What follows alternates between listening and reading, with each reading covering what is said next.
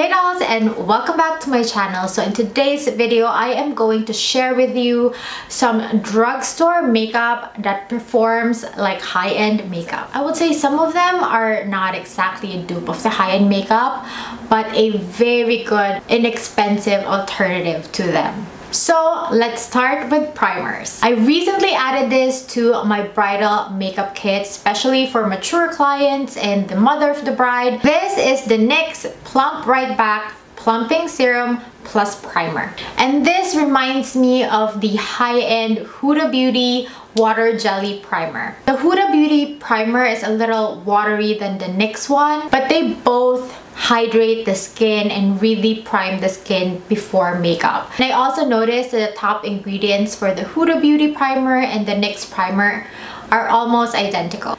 I've tried many foundations with this NYX primer and all of them always blends seamlessly on top, and it really extends the wear of my foundation. Next, Glow Tint.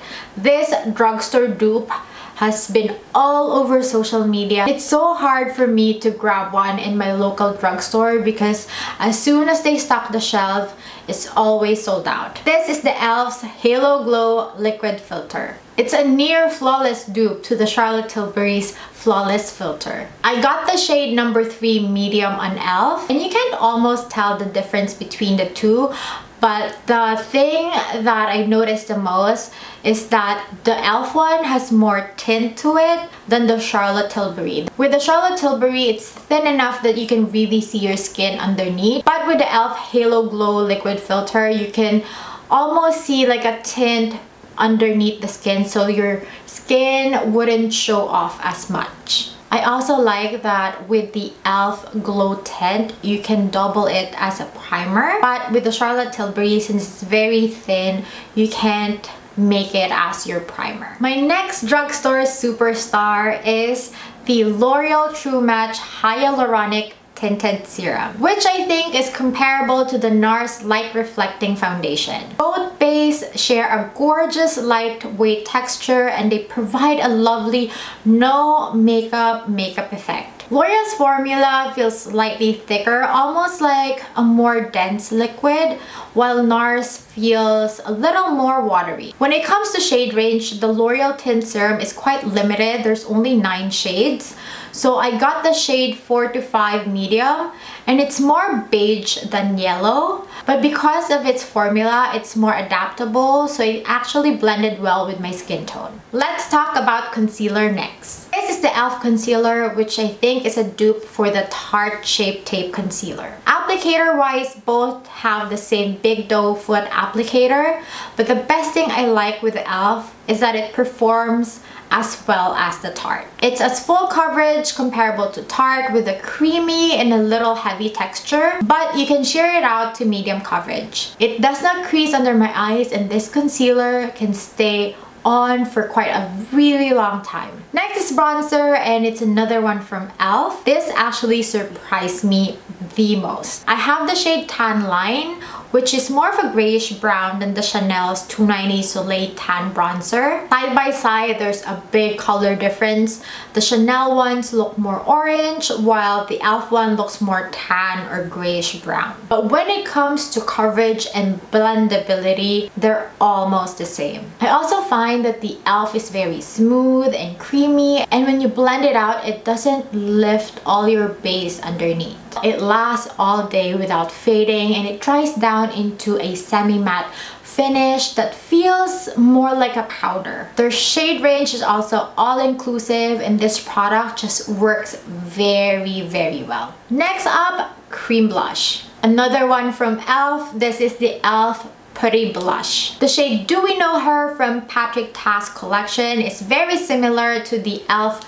Turks and Caicos Putty Blush. e.l.f. cream blushes are very pigmented. They can easily be sheared out or intensified by layering. It also dries down into a powder finish. And since it's cream, you can also set this cream blushes with a powder blush or a translucent powder to extend the long wear of this cream blushes. A good trick to using this cream blush is to warm it on the back of your hand first before applying. That way it melts a little bit and it's easier to apply on your face. I definitely recommend these cream blushes, and for $6 you can't go wrong with them. Next, powders. This is the Maybelline Fit Me Loose Finishing Powder. I have it in the shade Fair Light, which is very comparable to Huda Beauty's Pound Cake. I have made a detailed comparison between these two powders, and on that video the winner for me was the Maybelline powder because it just gave me more of that flawless look. It minimized the look of my pores, and overall it just gave more coverage. So the side of my face with the Maybelline powder just looks more smoother than the Huda Beauty one, and from then on I find myself grabbing this powder instead of my high-end powders. When it comes to wearability, both of them actually really wear for a long time, but considering the cost, Maybelline is definitely a winner. The next one is liquid lipstick, and this is the NYX Shine Out Loud lipstick. And I can easily compare this with the Chanel Ultra Wear liquid color. My favorite shade from Chanel is Tender Beige, and I think the closest shade that they have for NYX is Ambition Statement. With this two, I have to say that the Chanel wins when it comes to wearability, especially for lighter shades, because with the NYX one, especially with their light shades, when you eat and drink, it usually wears out, especially inside your lips, like this part. But with the Chanel, even if you eat and drink, the lipstick will still stay on. But I have used NYX shades that are darker, especially the red shades. Those red shades last me until the next day. They're both comfortable in the lips, and they both have the same technology, so both double-ended.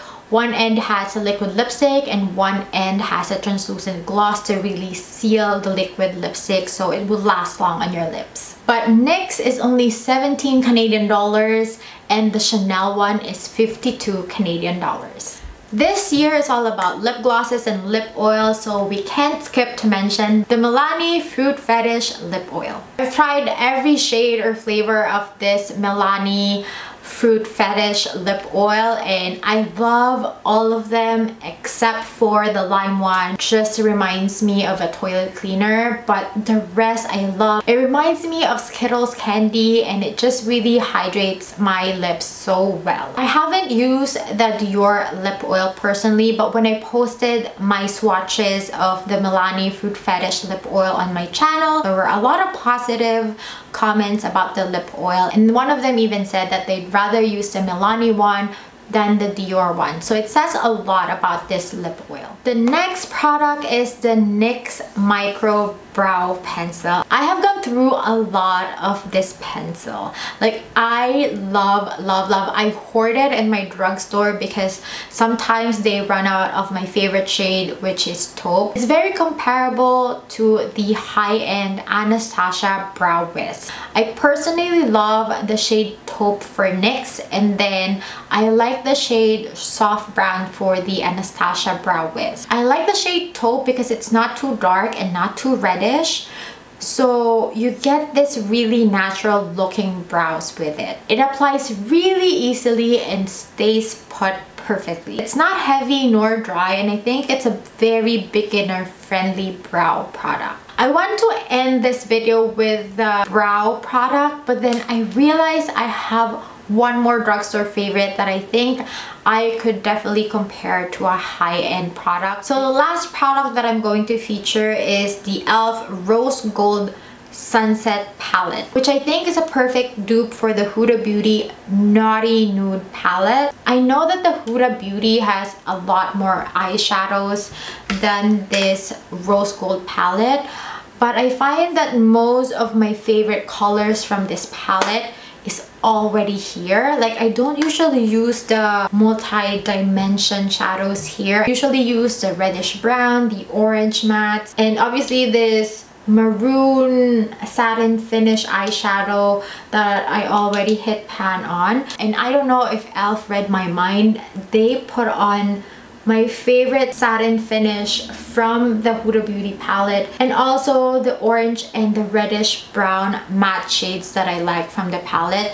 So if you love any rose gold palette but you are a beginner and you just want to play with colors first, this is a good alternative. The eyeshadows are very pigmented. It really blends well on my eyes, and I just love all the colors on this palette. So that ends my video. If you have any drugstore makeup product that you think performs like high-end that I didn't cover on this video, just comment down below what it is so we can help the community out. Thank you so much again, dolls, for watching. And if you learned something from this video, please don't forget to like this video. Please don't forget to subscribe and hit that notification bell so you'll always be updated once a new video is out. Thank you so much, dolls, again for watching. I'll see you on my next one.